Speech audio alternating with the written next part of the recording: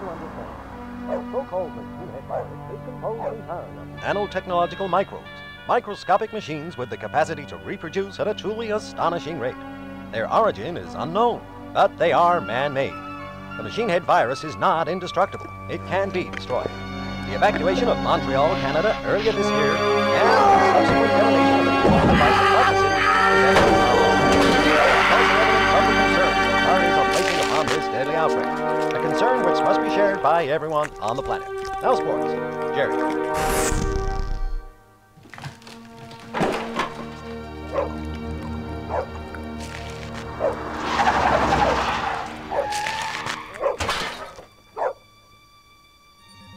My name is Kimberly Stride, Dr. Kimberly Stride.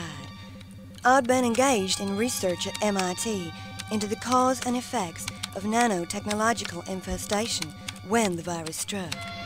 My assistant, Orville McCardle, Orville the Geek, and I found refuge in the isolation bunker deep beneath the Institute and set about discovering the ways and means necessary to destroy the machine head virus. We had located the source of the virus and built a vehicle, flippantly called the Vorpal Blade, to transport a nuclear bomb into the blighted heart of the machine head. But we had a problem. To bring the Vorpal Blade to its full operational capacity required a sophisticated artificial intelligence. In short, a brain to guide it along the tortuous and highly dangerous route to its goal.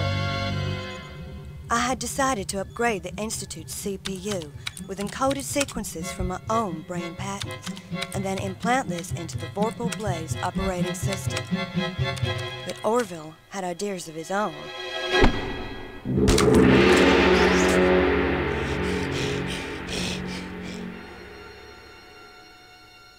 I couldn't move, and my head hurt like hell. The geek had found us a brain all right.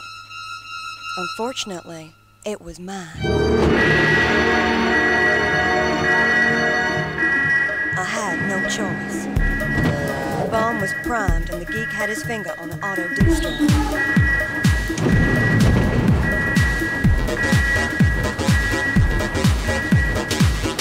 There was nothing else I could do but ride that baby into the heart of the beast.